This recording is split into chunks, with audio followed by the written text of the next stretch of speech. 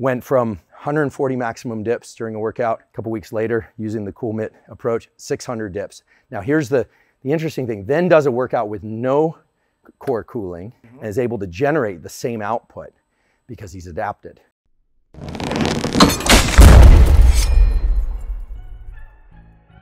The Coolmitt basically, it looks like it's just cooling your hand, but it actually circulates cold water in contact with your hand so that it maintains just the right temperature. So you couldn't hold frozen cans or anything because then these would constrict. So what you're trying to do is keep the portal so you can cool the core temperature. And the reason it works for performance is that muscular contractions, the reason you fail, like the muscle failure, is because the muscle actually heats up locally, and an enzyme called pyruvate kinase is involved in generating ATP for muscular contractions, and it has a very limited temperature window. So you get that muscle gets too hot, and you start failing. Yeah. You cool, and you can just do more and more and more repetitions. And so some of the examples are pretty crazy. Guy from the 49ers went from doing 140 dips to 600 dips in a single session. You just sort of, but that's doing it multiple days, so I don't want to set too high an expectation for today. But the idea is that you just feel like you could do more because the muscle just doesn't fail. I mean, it's not going to make you stronger because your strength is limited by other things, but it allows you to do more of the work you can do. Getting stronger from capacity. Yeah. Reminds me of something else. Slingshot. Yeah. Oh, I had a different answer. Oh, yeah. Or slingshot. Yeah. Let's get out of the office. Get out of the office into the. Yeah, your gym is so impressive. I don't think I've ever seen a gym like that. This is about 2/3 of the way through, full with ice and water. The water's going to cool, and then it's going to run into the Coolmitt. And you might think that that was straightforward to engineer, but it actually, what's really important is that the contact surface stayed the same temperature. Because if you're really warm and you're heating it up just by contact, that's a problem, right? And if you were to just hold on to some bricks of ice, for instance, then the arteries and veins would constrict, and then you're not going to pass. Sure. You can't really pass cool into the body technically. The physics nerds out there will hang me from the highest pole if I say that, but you can cool the core of the body this way faster than you could do it any way else. You could also use your foot. So they're developing foot cooling devices for people who are wearing gloves for MMA or for occupational reasons. I mean, we think about this for sport, but people who work in very hot environments, firefighters, CDF, places where hyperthermia is common, working in the desert, military, etc., they have cooling units. This cooling unit, basically. So there are only a couple hundred of these. A smart good home engineer could probably engineer something like it, but it's actually pulling it through by vacuum. So we're going to play with this today by doing some sets, and then in between sets cooling. The Coolmitt is basically cooling the palm, and the reason for doing that is that one reason why any of us fail to be able to do more work, more repetitions, more sets, etc., is because the muscle heats up and the core of the body heats up. So you might think, oh, well, then just put some, an ice pack on the neck. That's actually terrible thing to do, and we'll talk about why. But that actually doesn't cool you off very fast. You could say get in an ice bath. That actually eventually will cause you to increase your body temperature to compensate. Muscular performance shuts down. Failure occurs because of an enzyme called pyruvate kinase. Pyruvate kinase is important in the conversion of ATP into, essentially for generation of muscle energy. So when you fail, it's because the muscle heats up locally. If you can keep core body temperature down, pyruvate kinase can remain active, and you can literally do more sets and repetitions. So some of the more impressive effects that have been seen for endurance have been a doubling of output with no extension in recovery time. Not increase in speed, right? It's not going to increase strength in the gym. What it'll allow you to do is more repetitions and more sets without feeling fatigued, and still allow you to recover. It also seems to prevent delayed onset muscle soreness for reasons that are still unclear. But there's a really interesting theory that, lactate, people think lactic acid, humans don't actually make lactic acid, but lactate, people think, oh, we fail because of lactate, right? Maybe we have lactate because we fail. The relationship between lactate and muscle failure is still unclear. And just by saying that, I'm gonna get about half of the internet bro science folks on my back, but stand by because there's a paper on the way. What about getting yourself accustomed to training in heat, the way that like Gabrielle Reese and her husband, I think he trains in his sauna or something, right? Yeah, so Laird will get on the assault bike in the sauna. Kind of sounds opposite of this, but maybe it would be productive to be able to teach your body to cool down in instances where you're exercising. Maybe, I don't know. Oh, absolutely. So one thing that we have going right now with Stanford, my lab and Craig Heller's lab, really it's Craig Heller in our Department of Biology that discovered this so-called AVAs, arteriovenous astomoses, which are these things on the palms of the hands, on the upper face, and on the bottoms of the feet, where it goes directly from arteries to veins, which allows a portal for cooling or for passing heat into the body. Again, using those terms kind of loosely. But Craig and my lab are working with UFC because fighters will learn to be heat adapted as they start heading into a fight. So they'll sit in the sauna. You actually get better at sweating the more you expose yourself to heat. You basically teach the neurons that contact the sweat glands. That's how we sweat, is actually neurons release certain transmitters. And then so the sweat glands, through neuroplasticity, get better at sweating, right? The problem with dropping a lot of heat is being hyperthermic. It isn't good for the brain or for the organs of the body.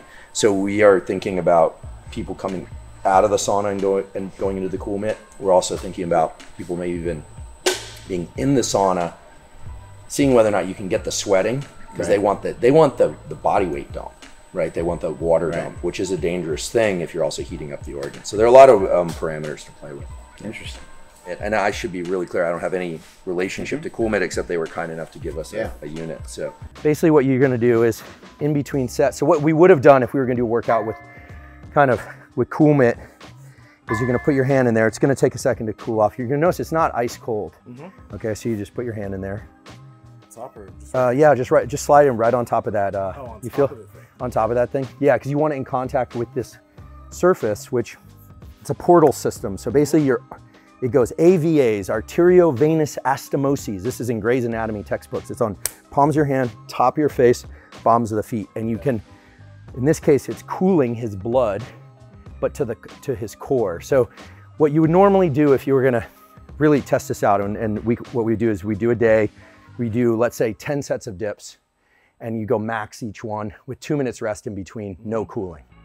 Come back 2 days later or 3 days later, and you would cool in between the sets. What you'd notice is you would do far more reps across those, and on the last set, very likely, you'd say, I can do 10 more just like this, and 10 more, and 10 more. And so the record so far, play for the 49ers, you can go to coolmitt.com and see they have links to data and papers and so forth if you want that substantiate. Went from 140 maximum dips during a workout, as I'm done, a couple weeks later, using the Coolmitt approach, 600 dips. Now here's the interesting thing, then does a workout with no core cooling, so walks in and is able to generate the same output because he's adapted. So it's not that you have to cool to get the performance. It's a training tool that a lot of sports teams use, and now select sports teams. So I wonder if like I'm thinking about this. If someone had this at a jiu-jitsu school, right, and you're going round after round, like after a round of 6 minutes, you go and you do this real quick. How many more rounds you could probably do? And that's going to vary from person to person, but that's actually what we're doing with Duncan French at the UFC Performance Center, is having people cool. They're going to be cooling the bottoms of their feet. Here's a question I have: is what has it been compared to? Has it been compared to? Because like, maybe that's a little meditative, like you're stuck there, you can't go anywhere. Sure. It's been compared to, not passing the correct temperature. It's also been compared to testosterone cypionate without cooling, which isn't a really direct comparison, but for a while there were people walking around saying, better than steroids. I think that's that's a little bit of an unfair comparison because they are two different. I mean, testosterone's adjusting a number of things. Ability to lean into action. I mean, I've always said testosterone's main function is to make effort feel good. So it resets you. Now, of course, now I told you that, so there is a little bit of this isn't a controlled experiment. And it's gonna feel a little damp, and that's because Nsima was perspiring a little bit, but some guys have written to me and gotten really good results finding a cold object in the gym. It's sort of a poor man's version of it.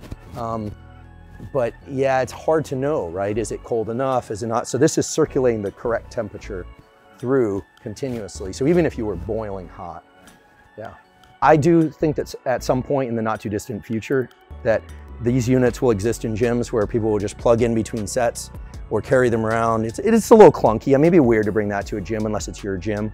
But also if you're training and you've ever done the thing where you're warm, you shower, and then you go to dinner and you're like, this actually will allow you to walk out of the gym nice, icy cold.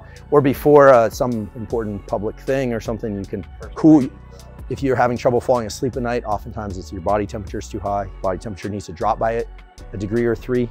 So you can do that, and then you find you fall asleep really well. I have a question for you. You mentioned that an individual's ability to cool down pretty much also perspire. I'm assuming is there a correlation with people that sweat a lot during exercise and better recovery because they're sweating more to cool off? Is there anything? Yeah, you can heat adapt and you can get better at sweating, because the reason you sweat is that neurons actually innervate, as we say, they connect to the sweat gland. And there's this whole system related to acetylcholine release and norepinephrine release. And so sitting in the sauna, getting better at sweating helps you dump heat better. It's one of the ways we dump heat. We dump heat through respiration, we dump heat through sweating, and we dump heat through these portal systems. So if you're ever overheating someplace, throwing a cold ice thing around your neck might feel good, but all you're doing is cooling the blood going to your brain, and actually your organs could still be overheating. People have died that way. And so if someone's overheating, my bulldog almost overheated on a hike once. You want to get you want to get their paws into water, right? Because they can't dump heat anywhere else because they've got fur everywhere else. They can do it a little bit from their nose. Yeah. How does that feel? Great. Yeah. He's ready for another 900-pound bench. You could go straight into a full workout again. Now, of course, at some point you have to eat and recover and work and do things. So it's a question of volume isn't always the goal, right? But I think it's a great tool for breaking through barriers, and I think it's a great tool for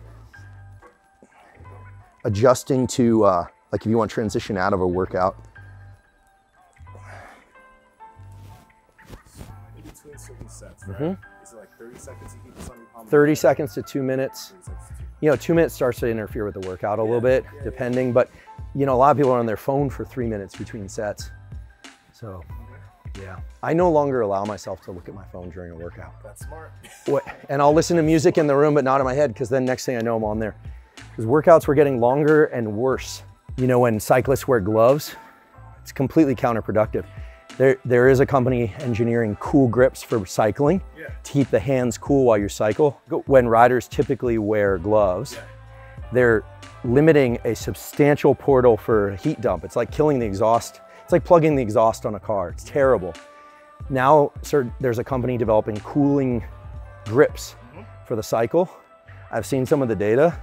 This guy's just going, because you're not heating up. So I don't want to get too technical, but if you were to run on a treadmill, your heart rate would go up. But there's another reason your heart rate goes up, which is you're heating up. It's called cardiac drift. If you could cool yourself while you run, what you'd find is you could run much faster and much further. And so that's now being worked into the hand grips. Question is, at what point do people say that this is performance enhancing? Oh, it's definitely performance enhancing. It's performance enhancing, but what you're saying, some of these things can somewhat rival the effects of taking certain types of drugs. Sure. Right? And not everyone has access to this kind of stuff. Right. Only certain people actually even have access to that Coolmitt. Certain teams. Oh, certain teams are using it right now. We've got it. And they're recovering faster and training harder. That's right. So, because a lot of training, as you know, as somebody who's not chemically augmented, right? Nsima, is that a lot of your ability to get good at anything is how often you can do good quality work, right? This is also true in academia, right? I didn't have kids when I was in graduate school. I didn't have anything else going on. So I lived in the lab. I worked 100 hours a week. Jesus. Now people who I still work about 90 hours a week, but I have a lab and a podcast and working on a book but I don't have children, right? So, but people with children have to devote more time there. So you could say certain lifestyles are performance enhancing because of the number of obligations you do not have to engage in. You could also say we all have access to the same stuff. Right, so it's a matter of choices, right? That was what was important to me. I always knew I'd be an old dad. So I plan to have kids when I'm starting to have kids when I'm 50. Yeah. You've been using this, or you? I was using it. What do you think? It's There's good. something there. There's something there. I mean, we're not being really, it's not a very well controlled experiment. The right way to do it would have been do a workout, get the baselines, then I'll come back with it. right? And I've talked to them. I'm going to get a unit to give you guys, and then do the workout with that.